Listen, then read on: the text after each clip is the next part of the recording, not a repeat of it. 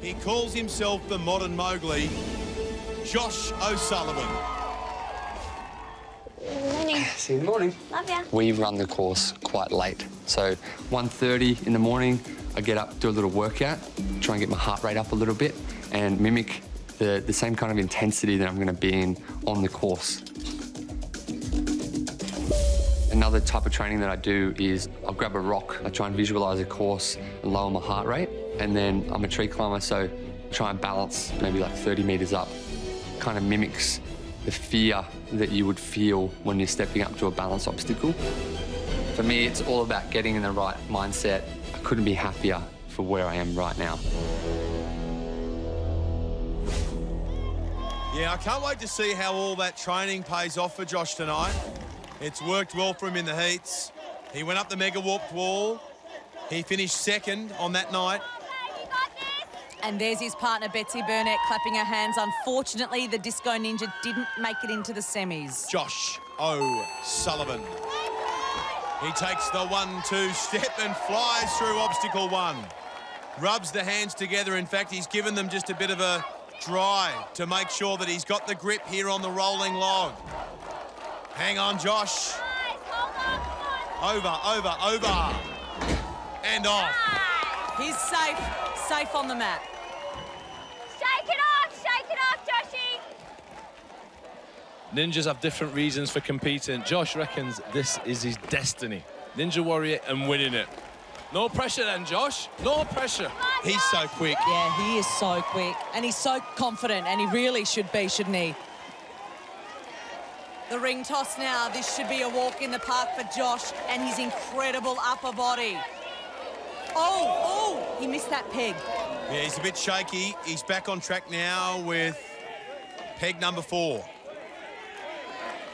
The tough thing about this obstacle is you've got so many places to look. You're expected to look ahead, look behind, and then have a sense of how you're going to move that body onto the platform. That's the other thing you've got to be looking at. Your landing spot. There, I thought he was going to go. Not going to go again. He's gone back one. He does not want to make a mistake. This is hard too, getting your body in the right direction. Well done. He corrects himself. That looked like hard work. But I'm afraid the next obstacle in front of him is even harder. This is where Josh O'Sullivan is hoping that hours and hours of training are going to come into practice. You got this. Feel the flow. Okay, here he goes. Off the tram. On the first floating bar. Lâché successfully. And now onto the solid bar. Okay, this next transition is the really tricky one. You can see he's adjusting his grip to prepare for the most challenging part of this obstacle. Big pull and go. Come on, Josh O'Sullivan. Grip it and go. Into the scoop. Well done. Now get off there, Josh. And he makes it. Oh, that is done. He breathes a sigh of relief. That is probably the most difficult obstacle on this course. Straight up the warped wall, Josh O'Sullivan. Say hello to the salmon ladder. He's been here before. He knows how to attack this one. Just asking himself to calm down, control the adrenaline. Betsy Burnett yelling, screaming at her boyfriend from the sideline. We're seeing a lot of ninjas do this, aren't we? Centering themselves before taking on an obstacle. I don't think Freddie can quite understand what they're doing down there. Here goes Josh O'Sullivan on the salmon ladder. Yeah, and all that takes time as well. He's 40 seconds slower than Charlie Robbins. There's 1, 2, and 3. Come on, Josh, you got this. And it's about now you are calling on all of your training, all of the practice for this moment in the semi-finals.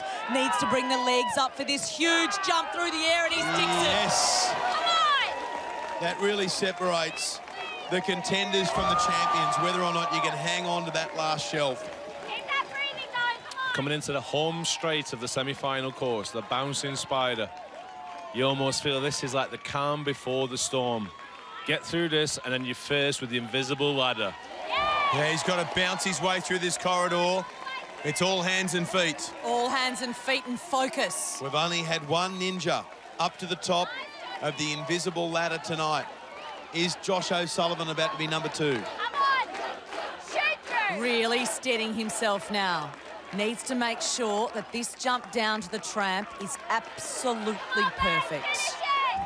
Go, Josh! Oh, wow!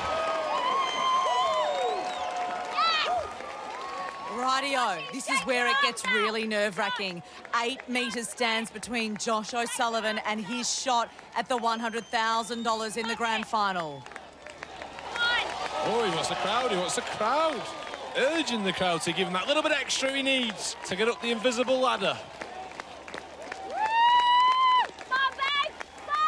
Josh O'Sullivan reaching for the rings. Oh, where are you going? Gee, our ninjas are struggling on this invisible ladder. What is going on? Look at the reach. He's pushing those arms up as much as he can. Josh is really using his legs and core to push himself up. Credit where it's due. He's at the 6-metre mark, Beck. He's having to fight, he's having to work, using every muscle, every fibre in his body.